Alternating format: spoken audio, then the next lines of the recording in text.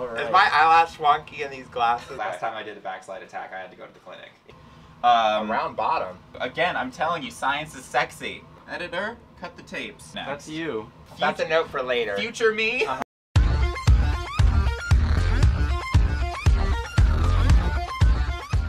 Hello everybody and welcome to Atoms and Bonds. My name is Adam Rosenzweig and this is the show where I, a real-life scientist, conduct a chemistry experiment with a fabulous lab partner.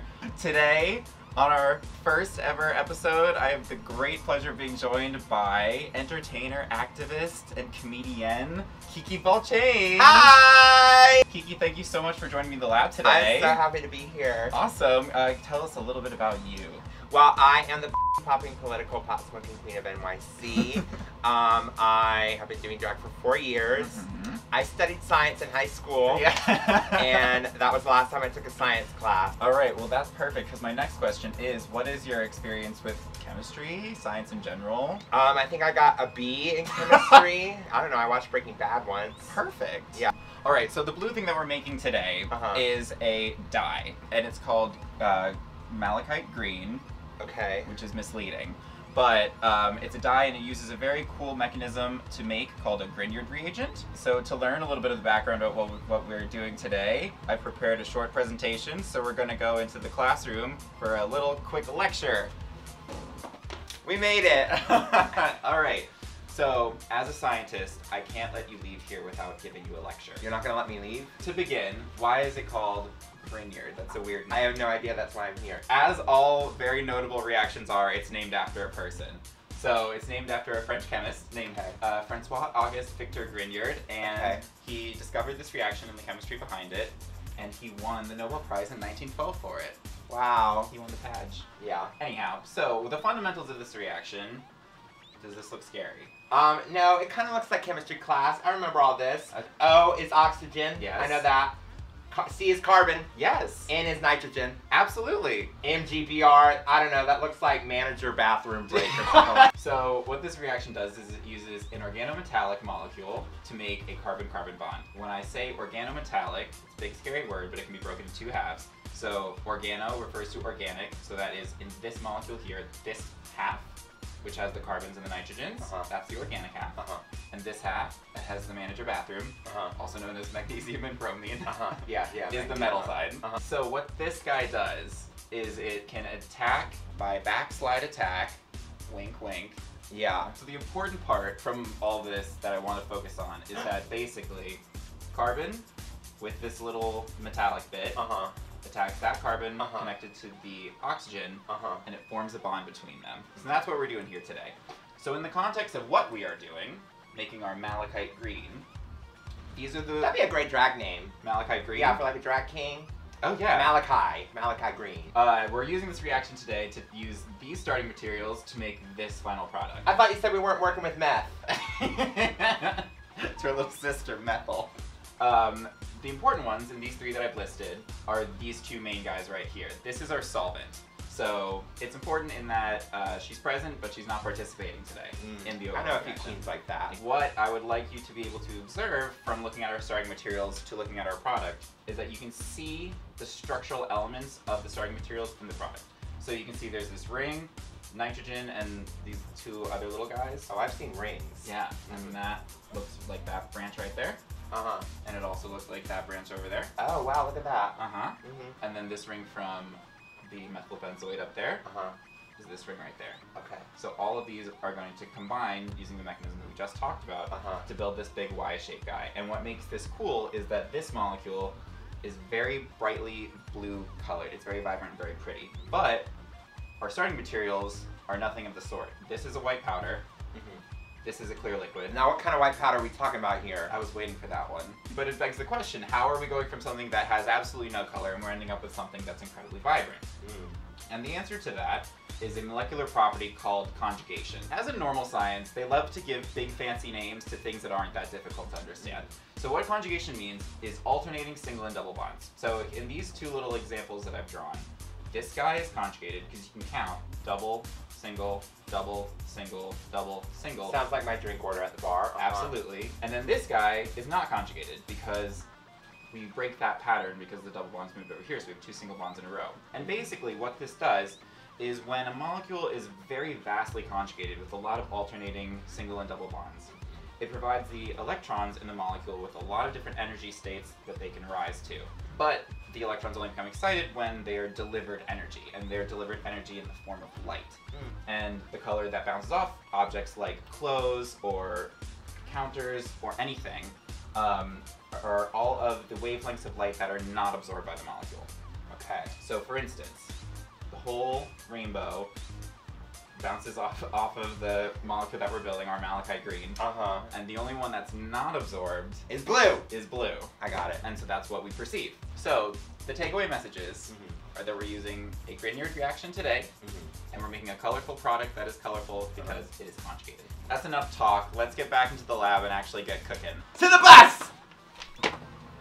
Well, we're back. We're back. All right, so now we're actually going to start doing some science, but the most important thing about doing any science at all is proper lab safety. So we're going to go get adorned in the necessary looks, and then we'll get cooking. I'm ready. Okay. Okay. Hey, I kind of like, I'm feeling my fantasy. Yeah, let's get in this hood. Okay. Oh. What did you just say? First, we are going to introduce all of our reagents. So we have our solvent for the day, which is tetrahydrofuran, also called THF. Ooh. We have magnesium. Look at that. She's giving shows. She's giving shows. Iodine, pure iodine. This is the white powder. This is. You can do it.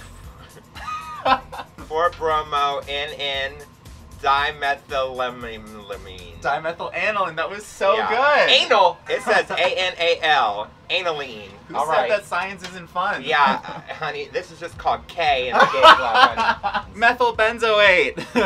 This is 10% HCI. I think I know what that is. Hydrochlorines. Okay. Yes. Yeah. 10% hydrochloric acid in water. This is going to be our reaction vessel, a 125 milliliter round bottom flask. A round bottom. Okay. Water is the enemy in this reaction. Okay. So we want to keep everything as dry as possible. So what I've done is I've washed this, and then I've rinsed it all with acetone, and then additionally I put it in an oven overnight to just make sure that this is like super dry. And then I put a cork on it, but I have this bar in it as well. And then what the bar does is that when I put it over this plate, it does the stirring for us. Okay, so let's start putting together. Okay. So first thing we're gonna do is we're gonna take our magnesium. Okay. And we're just gonna throw that right in there. These are magnesium turnings, which are just little shavings of pure magnesium. Okay. And they're perfectly fine to touch. Okay. You can touch if you want. I just want. Okay. Can I put it on my eyes? Probably not. Not everything's makeup. Okay. All right. Everything in the pool. Okay.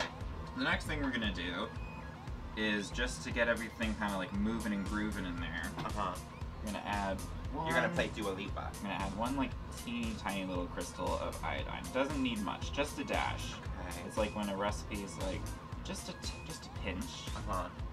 Sounds like a science pinch. Yes. All right. So we have magnesium. Okay. We have iodine. Okay. Next, we need to add the 4-bromo-NN dimethyl-aniline. The anal. So I just dump it all in. Unscrew that bad boy. Tip it right in there. Okay. Are you sure? Okay. Yep. Just like this? Yep. Right in the funnel. Okay. Yep. You can tap it against the funnel as well. Yep. Okay. Perfect. Oh, that's why the cork thing is there. This is where things get surgical. Okay. So, as I mentioned, water is the enemy of this reaction. And so to keep water out of this reaction, we use a solvent that is completely dry. Kind of like your vagina.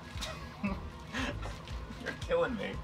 Okay, so you're about to kill me with that needle. Here is our solvent, and it has this nice little cap on top that keeps air and water and moisture out. But we want to keep it that way. So this is a balloon full of argon, which is an inert gas. So I put that over here so that while I'm removing solvent, what's replacing it volumetrically in here is an inert gas instead of the air that's all around us, which is full of oxygen and moisture. Poppers. Yes. And what kind of air is in there again? Argon. Argon, okay. So what? As in, I wanted to make a chemistry joke, but all the good ones. Argon, oh. right into the flask. Okay. Oh, it's turning in color. So, next we're gonna use this big guy. Oh, okay. To smoke out of? So this is called a reflux condenser. Okay. So what we're gonna do is this is going to sit on top of here, like that. Okay. This one's like crazy looking. Normally it doesn't have all this like swirly gigs. I've dealt with worse. That will just provide a place for the vapor of the solvent that we're going to be heating to recondense and run back down and drip back into the original solution. So that way we can heat it. And this is where I put my mouth. So we're gonna go get this set up at Reflux, and we'll be right back when it's all done cooking.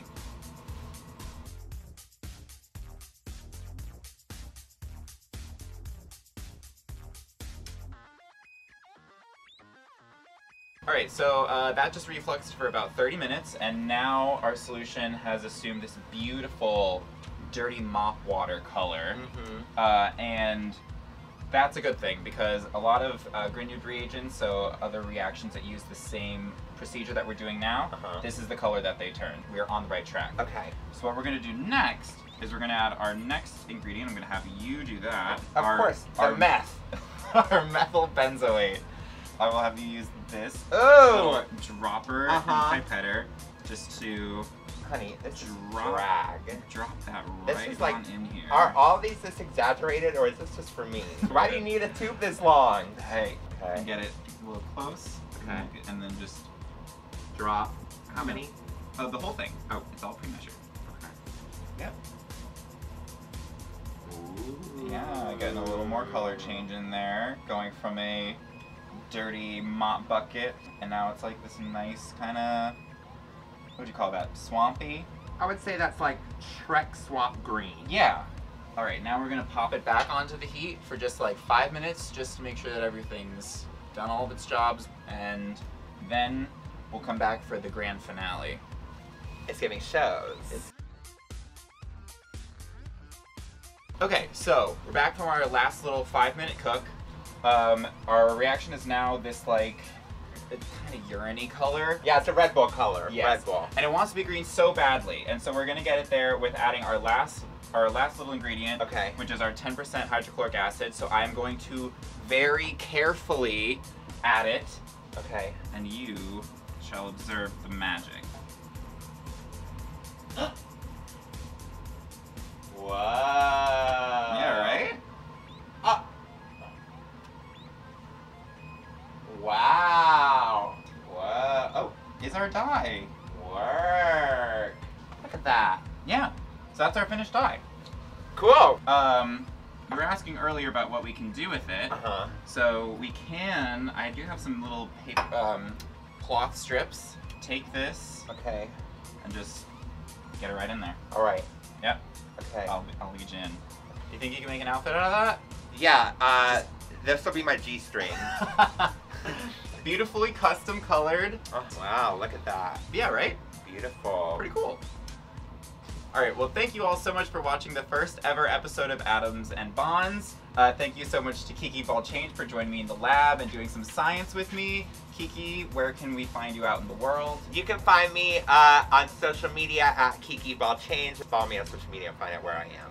Awesome. I'll put all of your social media, including your Venmo, in the description of this video. I encourage everybody to use said Venmo because or CashApp. You know, not everyone has Venmo. The most important thing is that in this lab we tip our queens.